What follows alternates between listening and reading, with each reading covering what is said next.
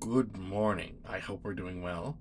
Today's sonnet is sonnet number 25 by William Shakespeare. And let's just go, shall we? Let those who are in favor with their stars of public honor and proud titles boast, whilst I, whom fortune of such triumph bars, unlooked for joy in that I honor most. Great princes' favorites with their fair leaves spread, but as the marigold as the sun's eye, and in themselves their pride lies buried. For at a frown they in their glory die, the painful warrior famous for might.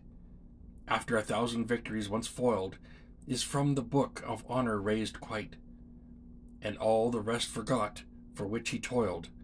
Then happy that I love and am beloved, where I may not remove nor be removed.